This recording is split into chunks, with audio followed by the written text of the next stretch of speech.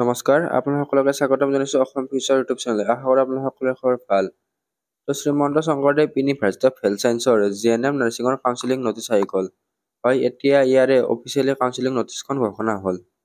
তো আজিৰ এইটো ভিডিঅ'ত ইয়াৰে কাউন্সেলিঙৰ নটিচখন ক'ত পাব বা অফিচিয়েল নটিচ হয়নে নহয় কাউন্সেলিঙৰ ডেট কাউন্সেলিঙৰ প্লেচ কোন কাউন্সেলিঙত যাব পাৰিব আৰু কাউন্সেলিঙৰ প্লেচটো ক'ত হ'ব এই সকলোবিলাক তথ্য আলোচনা কৰিম তো আপোনালোকৰ কনফিউজন বিলাক এই ভিডিঅ'টোতে দূৰ কৰিবলৈ চেষ্টা কৰিম তো ভিডিঅ'টো স্কিপ নকৰাকৈ সম্পূৰ্ণকৈ চাব আৰু যদি আমাৰ চেনেলটো প্ৰথমবাৰৰ বাবে আহিছে সাবস্ক্ৰাইব কৰি কাষৰ বেল আইকন অন কৰি থৈ দিব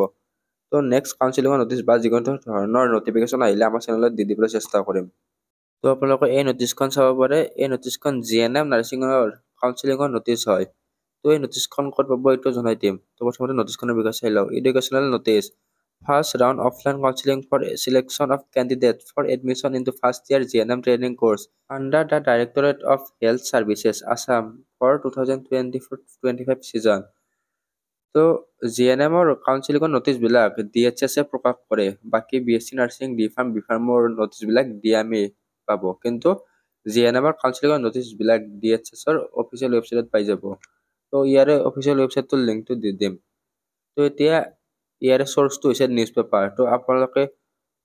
অসমীয়া নিউজ পেপাৰত ইয়াৰে কাউন্সেলিঙৰ নটিচখন পাই যাব তো এই নটিচখন কোনো ধৰণৰ মিছা বা ভুৱা নটিচ নহয় তো এই নটিচখন আপোনালোকে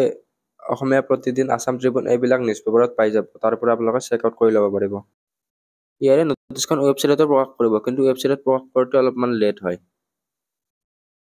আৰু জিএনএম নাৰ্ছিঙৰ টোটেল 24খন কলেজ আছে অসমৰ প্ৰায়ভাগ কলেজতে জিএনএম নাৰ্ছিঙৰ কলেজ আছে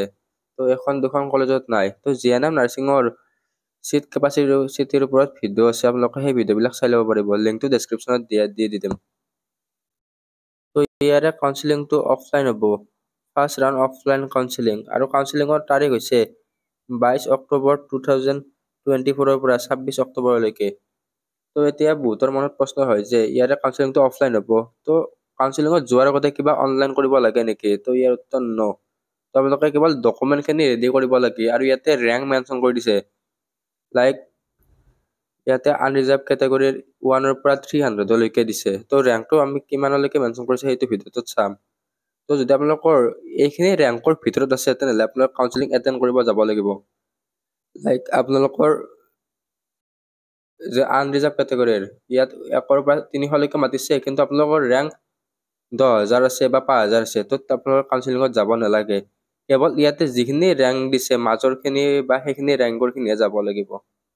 তো সেইটো ইয়াতে দেখুৱাই দিম তো এতিয়া কি ডকুমেণ্ট লাগিব তো ডকুমেণ্টৰ ক্ষেত্ৰত আপোনালোকৰ অল অৰিজিনেল টেষ্টিমনিজ তো আপোনালোকৰ ডকুমেণ্টবিলাক অৰিজিনেল আৰু জেৰক্স দুটা লাগিব তো আপোনালোকৰ জেৰক্স 2 পৰা 3 কপি মান লৈ যাব লাগিব প্ৰিণ্ট আউট লৈ যায় জেৰক্স লৈ যায় এটা আপোনালোকৰ কথা আৰু ইয়াৰে একপি সেলফ এটেষ্ট মানে নিজে সাইন কৰি লৈ যাব তো marksheet and pass certificate of 10+2 examination class 12ৰ marksheet আৰু পাছ সাৰ্টিফিকেট নিব তাৰপিছত মেট্ৰিকৰ এডমিট কাৰ্ডখন বা বাৰ্থ সাৰ্টিফিকেট নিলেও হ'ব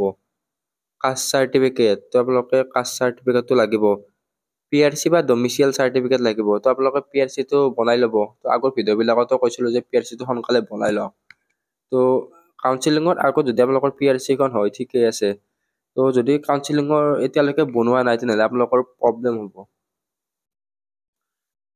পিআৰসি বা ওবিচিৰ এনচিএল সাৰ্টিফিকেট এইবিলাক বনাওঁতে প্ৰায় এমাহৰ বেছি সময় লাগে তো যিমান পাৰে সিমান সোনকালে কাউন্সেলিঙৰ আগতে বনাই ল'ব চেষ্টা কৰক নেক্সট পাছপোৰ্ট সাইজ ফটো এইবিলাক আপোনালোকৰ ডকুমেণ্ট লাগিব লগতে আপোনালোকৰ আৰু দুটা বস্তু SSUHSৰ যি মানে জিএনএম এন্ট্ৰেন্স এক্সামৰ এডমিট কাৰ্ড সেইটো লাগিব আৰু স্ক'ৰ কাৰ্ডখন লাগিব তো এতিয়া ৱেবসাইটৰ কিছুমান প্ৰব্লেমৰ কাৰণে ইয়াৰে এডমিট কাৰ্ড বা স্ক'ৰ কাৰ্ড ডাউনলোড নহয় তো আপোনালোকে আগতে ডাউনলোড কৰা থকা সেইটো প্ৰিণ্ট আউট কৰি লৈ ল'ব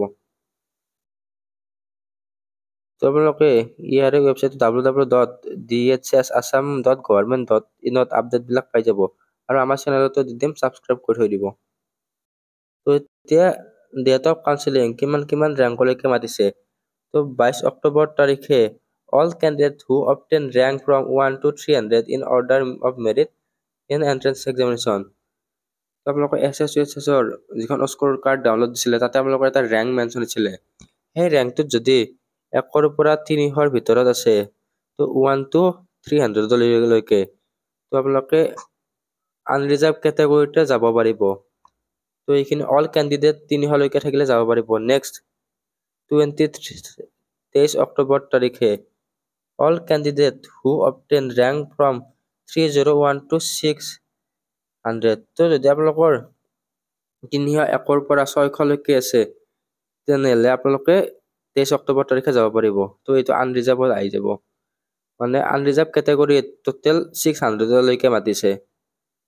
নেক্সট 24 অক্টোবৰ 24 অক্টোবৰ তাৰিখে OBC ক্যান্ডিডেটৰ কাৰণে 604 ৰ পৰা 1677 ৰেংকলৈকে মাতিছে তো এইবাৰ ক্যান্ডিডেট বেছিকৈ মাতিছে আৰু OBCৰ ক্ষেত্ৰত প্ৰথমতে নৰ্মেল OBC বিলাকক ফিলআপ কৰিব তো তাৰ পিছত Tai Ahom community Koch Rajbongshi Moran community মটাক community Chutia community TGL বা এক্স টিজিএল এইবিলাককো ফিলআপ কৰিব তো আপোনালোকে যে এইবিলাকৰ আন্ডাৰত আছে তেনেহলে OBCৰ ক্ষেত্ৰতে যাব পাৰিব 25 অক্টোবৰ তাৰিখ তো 25 অক্টোবৰ তাৰিখে ST প্ৰিভিৰ 601 ৰেংকৰ পৰা 1953 ৰেংকলৈকে মাতিছে যদি আপোনালোকৰ ৰেংক 1 ৰ পৰা 1953 লৈকে আছে STPৰ ক্ষেত্ৰত আপোনালোকে যাব পাৰিব তো EWS ৰ ক্ষেত্ৰত এটো 1444 ৰেংকলৈকে যাব পাৰিব মানে এইটো মানে হৈছে 1444 ইয়াৰ আগৰখিনি যাব পাৰিব এইটোক ইনক্লুড কৰি ইয়াৰ আগৰ সকলোবিলাক ক্যান্ডিডেট যাব পাৰিব কিন্তু ইয়াৰ পাছৰ ক্যান্ডিডেট বিলাক গৈ লাভ নাই লাইক 144 লৈকে মাতিছে EWS ৰ যদি আপোনালোকৰ EWS ৰ ৰেংক 2000 হয় তেনেহলে ফাৰ্স্ট কাউন্সেলিংত গলে লাভ নহব নেক্সট 26 অক্টোবৰ 26 অক্টোবৰ তাৰিখে কোনবিলাক ক্যান্ডিডেটক মাতিছে তো SC ক্যাটেগৰীৰ 624 ৰ পৰা 2564 ৰেংকলৈকে মাতিছে তো আপোনালোকৰ লাষ্ট যেটো দিছে হেতুৰ আগৰ থকা বিলাকে কাউন্সেলিংত যাব পাৰিব আৰু নেক্সট ST হিলছৰ তো ST হিলছৰ ক্ষেত্ৰত 663 ৰ পৰা 2268 ৰেংকলৈকে মাতিছে তো এইখিনি হৈ গল আপোনালোকৰ কাউন্সেলিংৰ শিডিউল কোনবিলাক ক্যান্ডিডেট কোন তাৰিখে যাব পাৰিব তো আৰু বা শিডিউলটো চাই দিছো আনৰিজাৰ্ভ কেটেগৰীৰ টোটেল 600 ৰেংকলৈকে মাতিছে OBCৰ 1677 ৰেংকলৈকে মাতিছে তো ST প্লেনৰ কাৰণে 1953 ৰেংকলৈকে মাতিছে EWS ৰ কাৰণে 1444 ৰেংকলৈকে মাতিছে SC ৰ কাৰণে 2564 ৰেংকলৈকে মাতিছে আৰু ST হিলছৰ 22868 ৰেংকলৈকে মাতিছে আৰু ইয়াৰে সিট বিলাক কেটেগৰী ওয়াইজ ফাৰ্স্ট আনৰিজাৰ্ভ তাৰপিছত জেনাৰেল বা EWS SC ST এনেকৈ কেটেগৰী ওয়াইজ ভাগ কৰা থাকে আৰু কেটেগৰী ওয়াইজ সিট বিলাক ভগাই দিব তো এতিয়া কাউন্সেলিংৰ প্লেস কি তো কাউন্সেলিংৰ প্লেসটো হৈছে conference hall office of the director of health service Assam Hengerabari Guwahati 36 তো ইয়াৰে কাউন্সেলিংটো হেঙেৰাবাৰীত হ'ব তো আপোনালোকে ডাইৰেক্টৰ DHS আসাম বুলি সাৰ্চ কৰিলে ইয়াৰে লোকেশনটো পাই যাব গুগল মেপত চাই হেতু ফলো কৰি আপোনালোকে কাউন্সেলিংত যাব পাৰিব এটা কাউন্সেলিংৰ টাইম কিমান তো কাউন্সেলিংৰ টাইমটো হৈছে ৰাতিপুৱা 9:30 ৰ পৰা তো আপোনালোকে 9টা মান বজাত পুৱাকৈ কাউন্সেলিংত যাব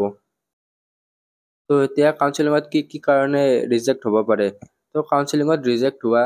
একমাত্ৰ কাৰণটো হল ডকুমেন্ট তো আপোনালোকৰ যিবিলাক ডকুমেন্ট মেনশন কৰিছে সেই ডকুমেন্ট বিলাক প্ৰপাৰলি আপোনালোকে ৰাখিব যদি আপোনালোকৰ ডকুমেন্ট বিলাক থাকে আৰু ইয়াতে যিমান ৰেংক মেনশন কৰিছে তাৰ আন্ডাৰত আছে তেনেহলে সিট পোৱাৰ চান্স থাকে তো আপোনালোকে মনে বিচৰা কলেজখন নাপাব পাৰে কিন্তু সেইখিনিৰ আন্ডাৰত থাকিলে আপোনালোকে সিটখিনি পাব আৰু বহুতে সুধে যে মোৰ ইমান ৰেংক আছে এইখন কলেজ পাম নে নাই তো হেতু ক'ব পৰা নাযায় কাৰণ কাউন্সেলিংত কিমান ষ্টুডেন্টে এটেন্ড কৰে হেতু চাব লাগিব তো যিকি নহওক কিবা সুধিব লগা থাকিলে ইনষ্টাগ্ৰামৰ লিংক দিয়া আছে তো ইনষ্টাগ্ৰামৰ থ্ৰু দি আপোনালোকে সুধি ল'ব পাৰিব তো এই ভিডিঅ'টোত এইখিনি আছিল আশা কৰোঁ আপোনালোকে ভিডিঅ'টো ভালকৈ বুজি পালে তো নেক্সট যিকোনো ধৰণৰ ডাউট থাকিলে কমেন্ট কৰি দিব তো হিয়াৰ ওপৰত ভিডিঅ' বনাবলৈ চেষ্টা কৰিম আৰু কিবা নটিফিকেশন দিলেও আমাৰ চেনেলত দি দিবৰ চেষ্টা কৰিম যদি আপোনালোকে আমাৰ চেনেলটো প্ৰথমবাৰৰ বাবে আহিছিল সাবস্ক্ৰাইব কৰি থকা বেল আইকনটো অন কৰি থৈ দিব ধন্যবাদ